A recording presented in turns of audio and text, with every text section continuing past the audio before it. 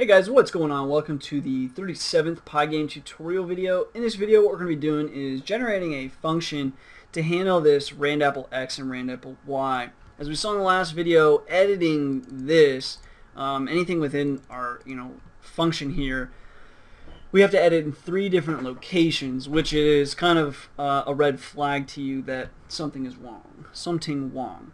So what I want to do is basically we're going to make a function to handle this. And it's just these 2 lines here. So I'm going to go ahead and highlight this. We'll copy that. And then we're going to come up to the top of our script. And we're going to make a new function right here. And we're just going to call this define randapple gen for randapple generation. And no parameters are necessary here, and then we can just paste this here. And it's always a good idea to, when you do something like this, is make sure all the variables in here will match up. So sometimes what you might need to do if you've got local variables is you'll make the function and then say like apple thickness. Not too long ago, apple thickness was actually a local variable, right? It was in the game loop, and we could still work with that if we wanted. We would just need to change, add a parameter here like object size and pass the value of apple thickness through object size. And instead of these being apple thickness, these would be object size. But since apple thickness is like a constant defined up here, we don't have to actually worry about that. So this will be empty parameters. Then we see that basically the only thing, and then we've got display width and display height, but again, those are just defined up here. So we've got our function. Now all we have to do is have this function return these values. So we'll have it return randapple x and then randapple y.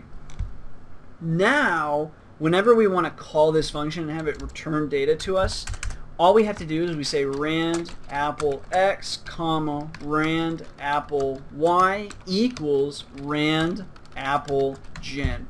So randapple gen is basically returning this tuple of randapple x, randapple y. We can assign that tuple using unpacking to this randx, rand y, and this needs to be a full function there. And that's all we need to call now. So we can take this, we'll cut this, and then we're going to head down into our script and we're going to find where we're calling these functions. So right here's the first example.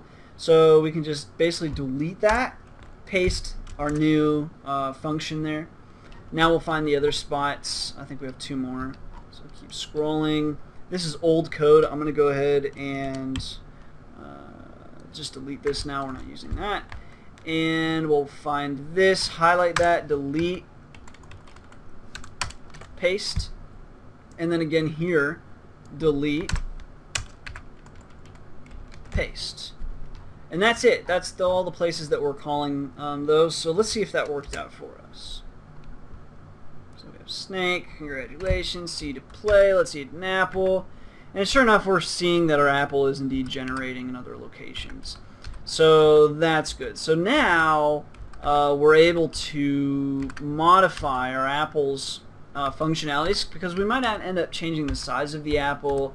We might end up doing a whole host of other things. The bottom line is, anytime we need to modify something within that functionality, we saw that we had to go through quite a few different locations. It's highly likely that you'll maybe forget about one of the other locations. So these 2, it's easy enough, but the initial definition of it, wherever that is, up here I think somewhere, right, it'd be easy to have forgotten about that one, and so on. So it's always a good idea to, if you're going to have variables at all, to obviously have a variable definition to them so we can change the variables near the top and we always know where to find them.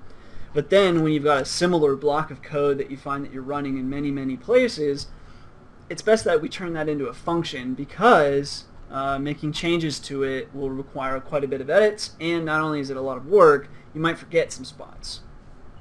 So now we've got that function working, so we're pretty happy there.